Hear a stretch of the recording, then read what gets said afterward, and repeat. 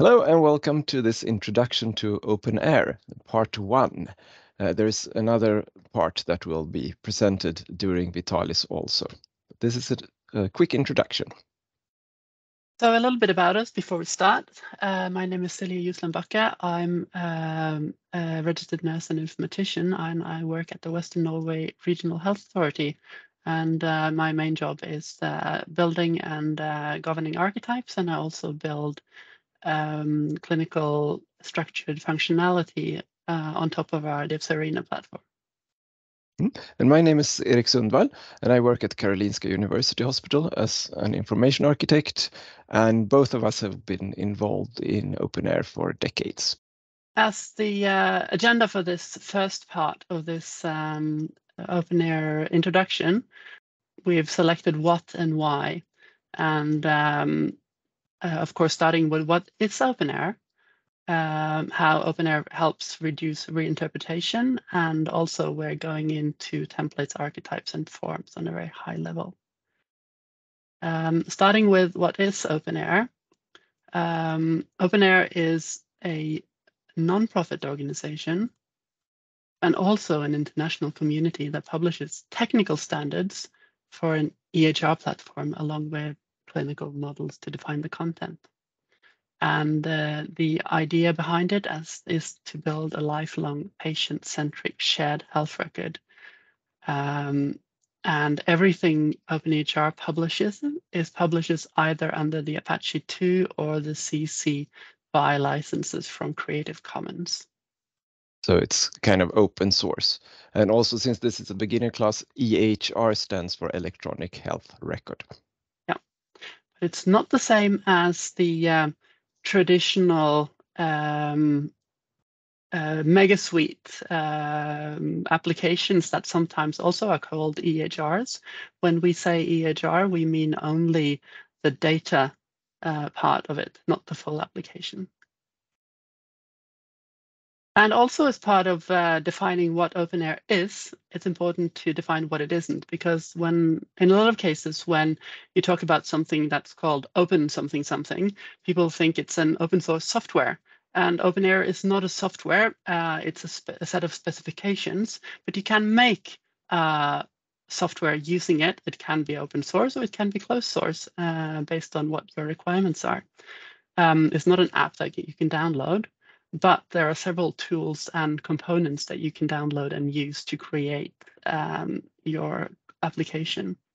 And of course, it doesn't solve all your problems, but it can be used to cure some of the root causes of bad health IT. The key properties of openEHR is multi-level modeling. So when we model our clinical data, we don't try to mash everything up in a single model. We build it layer by layer. This makes it possible to separate the data definition from the implementation. And it also makes it possible to separate the persistence layer from the application layer. This also helps having the technical parts in one layer where you have normal software implementation there and more of informatics and configuration on top. And openEHR is good for things like building clinical data repositories based on standards. And these are more or less like clinical databases. They're products where you can push your data into it and then you can query them. But as opposed to traditional relational databases, you can do that using your clinical models. You don't necessarily need to understand all the different tables and so on, the different data is stored in. You can use openEHR for modeling and standardizing the clinical concept models, which we call archetypes. You can use the archetypes to create complex data sets using combinations of the archetypes, and we call these complex data sets templates. And from the templates, you can generate application data schemas, which we call operational templates. And then you can use those to persist clinical data based on all of those standards. And using something called AQL or archetype query language, we can retrieve those clinical data in a predictable way. And you will see examples of this very soon, so don't worry. Yeah. And of course, there are a lot of things in health IT that you don't really need openEHR for, because openEHR adds a bit of complexity. And for the really complex problems like clinical data, that is necessary. But for things that are simple and static, like, for example, demographic data or appointment data in your application, you don't really need openEHR. It's probably better to use more traditional development methods for that. And of course, also things that are not going to be reused or are not fit to store in the health record, you don't really need to use openEHR for that. So openEHR is one building block in your entire application building. Yeah, and one way of looking at this or comparing it to other things is to think about Lego, and there are about 2,500 variants of Lego bricks in production today, and they can all be combined in an infinite number of combinations. And why is it that you can do that? The reason, of course, is that Lego has created these very, very specific definitions of how a Lego brick should be constructed in terms of course, the material, but also the measurements. So all the little knobs on top have to be 4.8 millimeters wide and 1.7 millimeters tall, or else the bricks won't fit to each other. And this is comparable to the openEHR reference model, which is the technical foundation, and it also defines the very basic building blocks for the content, which will later be added as archetypes. For example, data types and a lot of other things, some foundational classes and so on.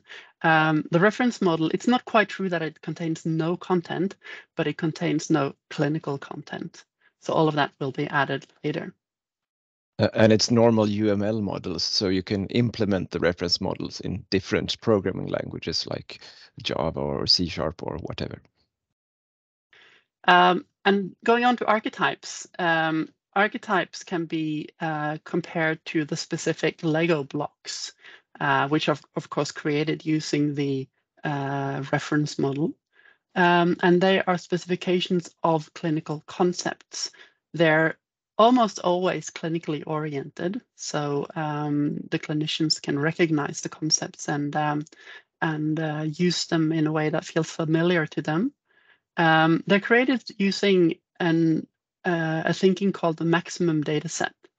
And the idea behind this is that as opposed to when you're using a more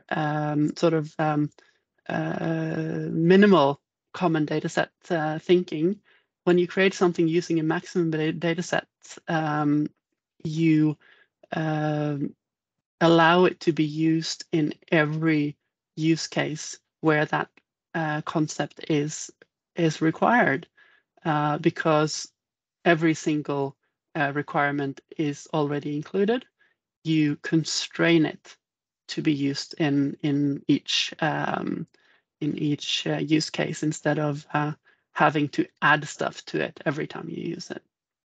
Archetypes are created, most of them at least, to be reusable for every use case for that particular clinical concept. And of course, we try to standardize archetypes. There will always be archetypes that are local or created for a very specific use case, but looking at it from a helicopter perspective, we try to create archetypes in a standardized way.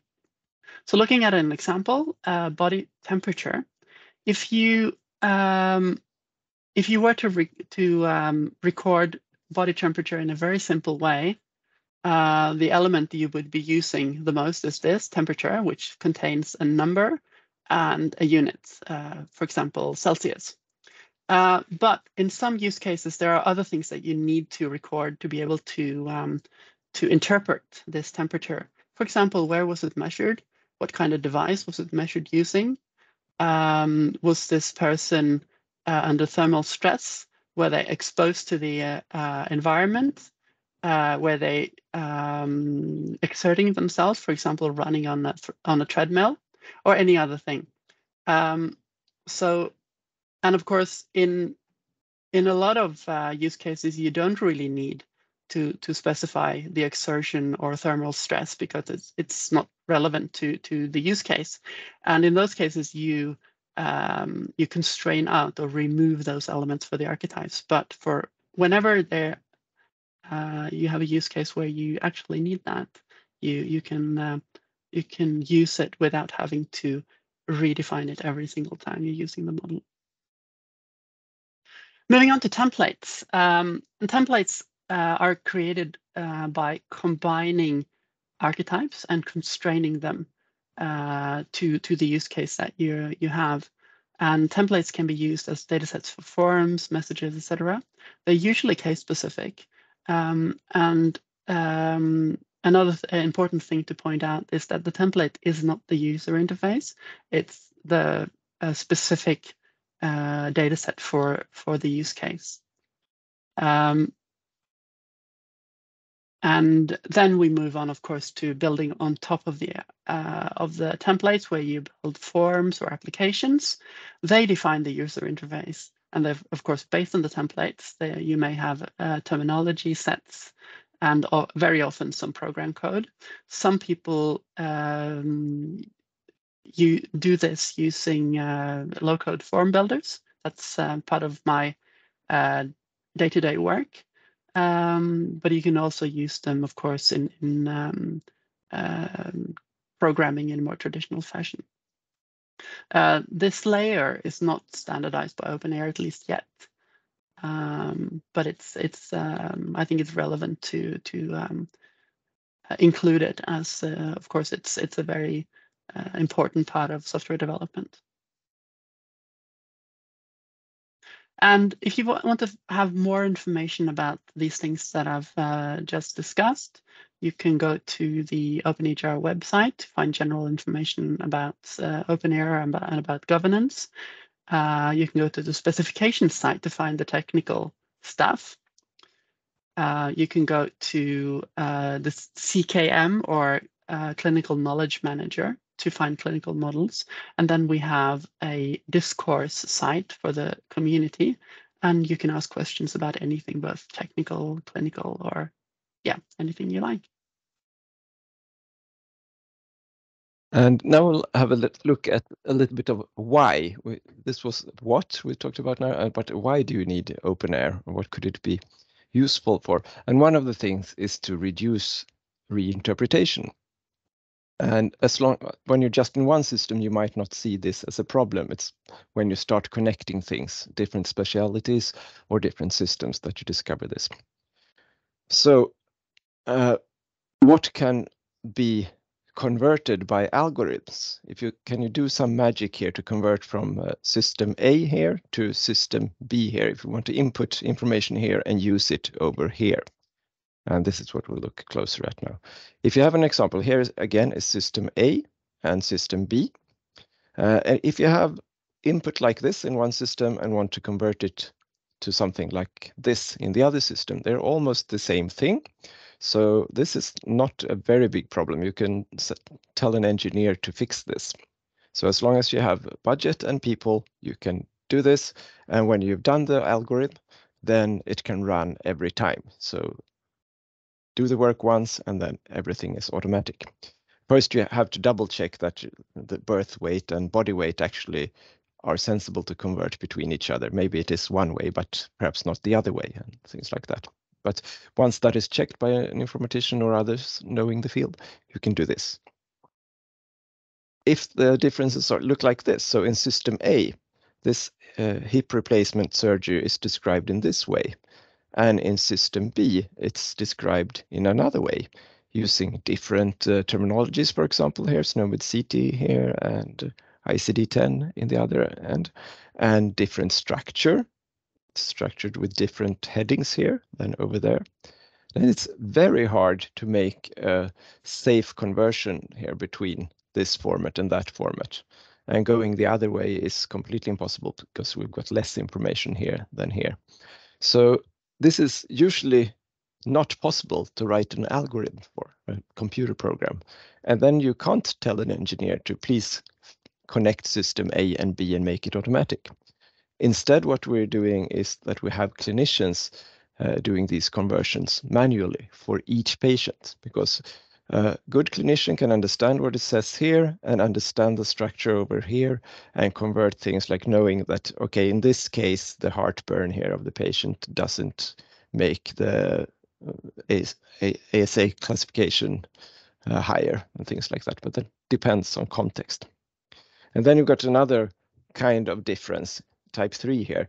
If in one system we've selected this 6 to 10 cigarettes smoked per week, so what should we pick in the other system? Should we pick 4 to 7 or 8 to 14? Well, that's impossible to know. So not even a good clinician could convert this, because we've destroyed data in different ways. If you're going to destroy data by aggregating it, then you need to aggregate it in the same way, at least. We've seen lots of problems with this in clinical research registries and this, that they use different ways of doing this. So these magic things here, the type 1 problems, the ones where it's possible to make an algorithm, then you can decide on having an interchange format. This is a classical way of doing interoperability. And then we can write clever code here and clever code over here and fix it. But if the problems are of type 2 and 3 that we just saw, then you actually need to make the systems here, A and B, more look alike each other on the inside. So that's a very important thing to think of. So what usually happens is that instead of having magic in these boxes, when you have of type 2 and 3, you find that these are more or less monsters, that it's impossible to make an algorithm. Maybe you will have consultants and others saying, we'll fix this, but after a while they won't succeed anyway. So then there are workarounds like this. You print it out and you fax it over, and someone else needs to enter it over here to get it into another structure in system B, if it's going to be in system B. If it's more than just reading, then you have the magic here instead of over here. So it's in the head of this clinician making the conversion, which we don't want to spend clinicians' time on. Sometimes say, well, fax is not modern, we'll send a PDF instead. But actually the same problem remains. If this clinician needs to read the PDF and then reinterpret it and manually enter it again, you have the same problem. And sometimes you could even remove this person over here and give the man in green here direct access to system A.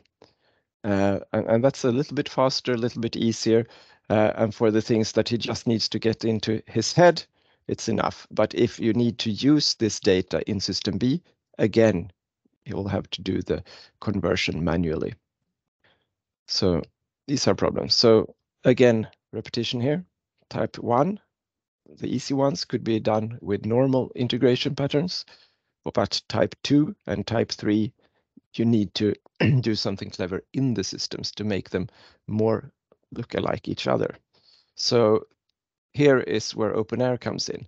openEHR is, and some other standards, we start seeing some American systems like Graphite's CAM models and other things, also focusing on this, making the system A and system B more equal inside.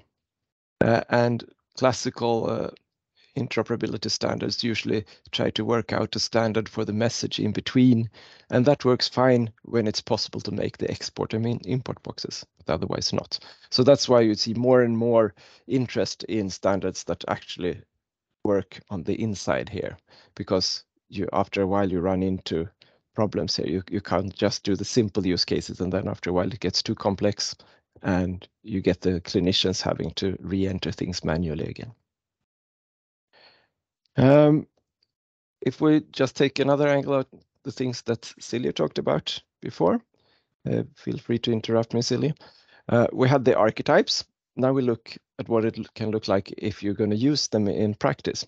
So here you have the archetypes for example, airway, breathing, pulse oximetry, blood pressure. This happens to be in Swedish here. And they are put inside something called a template. So when you make a template, you pick some archetypes and you select which data fields from the archetype that are valid or are useful in this template. And then after having made a template, you can more or less automatically create a form and then spend some time on adjusting the form so that it looks good. But then all the data connections, all the logics and structures is already connected. So you don't have to do the like normal program that you make a user interface and then you sit and connect things to this field and that field in the database. It's all done automatically. And the tool here you can see on the, if you go back, Erik, on the right hand side is the archetype designer tool, which you can find on the address in the lower right corner, tools.openEHR.org. And this is what we use to create archetypes and templates. Yes. And then there are several different tools to make forms from different vendors. So in this example, you saw that we had picked some things from the blood pressure. So it could be like this, that maybe it's the ones that are with red here that you want the clinician to enter. And the yellow ones could be things that we've put as defaults. On this clinic, we measure, for example, blood pressure is usually sitting. And on clinic B, they usually measure when people are lying down. And then you need this extra information, but you don't need to enter it each time because each site could have their own defaults, but it's possible to change. And the clever thing is here that we can get all this stuff stored together. If we're going to mix all these values from different places that you usually want to do in a big health system or with several EHRs, you want this context information, not just in the heads of the users knowing that, well, we usually measure lying down or sitting up. So this makes the data much more reusable. And then the other things that we don't have arrows for, they're just left out in this particular template. So here you see an archetype, but when it's used, maybe we just use the yellow and the red ones. And of course, defaults are potential pitfalls, which you have to be careful when you create user interfaces on top of datasets which have defaults. So you make it clear to the clinicians that this is a default that's set, and so they have an opportunity to change it if they do something that's out of the ordinary. Yep. And then there are tools like this that Silje is using quite a lot, I think. It's the CKM, which is a library of archetypes. And you can, if you happen to know exactly what the template is called, you can use this search box. But if you want to do more of a synonyms search and don't know exactly the name of the archetype, then you use the find resources there to get more information. And these are often available in many languages. So when you found what you're looking for, you can check if it's available in your language. Otherwise, you can translate it. And there's a version history. Of course, you want to capture everything in a maximum data model if you can, but sometimes reality changes and sometimes you've forgotten something. So it's very well-defined version history here, so you can see things. And you can see the versions here also, and if they're published or not, the little green tick there says that it's been through many reviews and is considered stable. Yeah, and the list on the left-hand side there is showing archetypes at the moment, and this site contains quite a few archetypes, and I think close to 200 of them are published with this little green tick. There are a few templates there as well, but not anywhere near as many as archetypes, and that's because in most cases when we create functionality, the requirements are very local. So most of the templates that are on this site are examples and not templates that are created for actual use. It's this little tab here that you can use to find the templates. And then you can also adopt an archetype. If you're interested in blood pressure, for example, you can adopt it and then you get an email whenever something interesting happens to it, when it's time for a new review or someone has submitted a question or things like that. Yeah, and you can also submit change requests. Yes. If you show that little icon with the The bulleted list, yeah. So if you look at an archetype and say, oh, this thing is missing or this thing is wrong or whatever, you can submit a change request there. Yep. And this is the mind map is, of course, just a visualization. Under the hood, you can get this out in different data formats, and it's based on an object-oriented model. And in part 2 of the tutorial that is not recorded here, but will be at Vitalis, we'll go through more of details like this. But just a repetition, you have the archetypes that we saw in the tool, right? In the CKM, you put them together into templates. And then once you have a template, you can do different things with it. You could, for example, pull the template into a UI tool where you can design a form builder of some kind, and you can add some conditional logic. If they select A, then show question B, and so on. You can also use a template to create queries if you want to query data. So there are query building tools and query display tools to make it easy to ask questions on data, either population data or individual patients. And you can export that in all kinds of formats. And once you've built a form, there are usually things like form renderers that allow you, if you have a web application, you just tell the web application, use the form renderer and load it with this form, with this name and version. And then it takes care of everything and submitting the content via APIs to an openEHR backend. So this ends our presentation here. And if you're at Vitalis, you're very welcome to the afternoon session where we go into much more detail for 2 hours and look at different tools and other things. Thank you for listening. Bye-bye. Bye-bye.